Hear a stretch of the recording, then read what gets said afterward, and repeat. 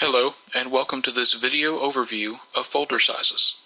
FolderSizes is award-winning network-enabled disk space analysis software for Windows.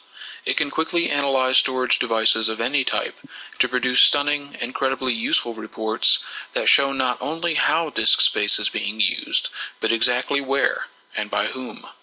Today, we'll take a brief tour of just some of the features of FolderSizes version 5. Let's start with a common scenario. We're running low on disk space on our system's root drive, but we're just not sure where that disk space has gone or how it's being used. So, let's have FolderSizes take a look. Selecting our root drive within FolderSizes causes it to spring into action. FolderSizes begins its deep analysis of the drive and all of its contents, and starts showing results immediately, even while the analysis is in progress. With the analysis phase complete, we're presented with a ton of useful information. By default, FolderSizes sorts the largest file system objects to the top of the detail report, and right away, we can see which folders on our root drive are eating up the most space. Hey, that Windows System folder seems awfully huge, over 40 gigabytes in size. Let's take a closer look. We'll double-click the Windows System folder, which causes FolderSizes to drill into it. Now we can plainly see that the Windows Logs folder has grown abnormally large. Looking at the bar and pie graph panels confirms that this is the largest object within our Windows System folder. And the map graph shows us that the Logs folder itself contains several very large subfolders. Let's double-click the Logs folder to get more details. Now we can see that Product XYZ has been very busy writing out log files over the past couple of days. We'll want to investigate why that product is generating so many log files. In the meantime, we could free up some space now, or we might print or export the report for later review.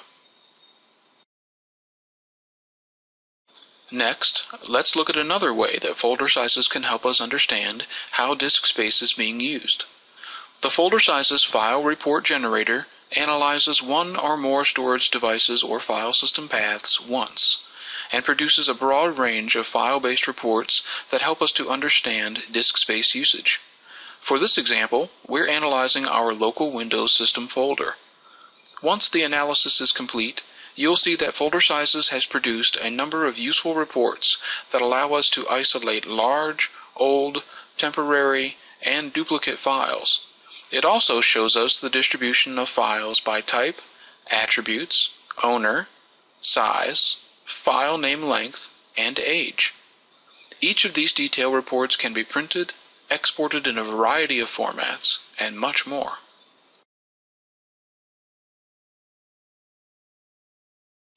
Finally, we'll take a brief look at the FolderSizes search tool. Let's start by indicating which file system paths we want to search. We'll include our local root drive and that of a machine on the network. For this example, we'll define a rule for finding old image files within our target paths. Click the New Rule button and select New File Rule from the drop-down menu. Optionally, give your rule a descriptive name. Next, we indicate that we wish to include only common image file types, and specify our interest in files that have not been modified within the last full year. Run the search and process these files however you see fit.